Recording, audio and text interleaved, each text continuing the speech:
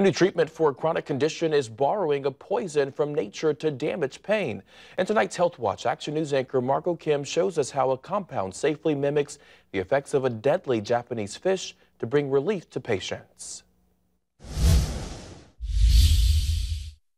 Joseph Malkovich has been a math enthusiast for most of his adult life.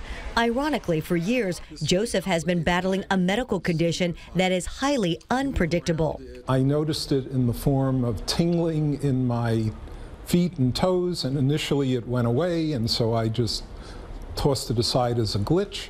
Joseph's doctors diagnosed him with peripheral neuropathy, damage to the nerves in the peripheral system, which lead from the brain to the extremities. But they could not determine a cause. Medical experts say that's not uncommon. In upwards of 30% of patients with peripheral neuropathy, one can't identify a cause. Now researchers are testing a drug to treat neuropathy pain.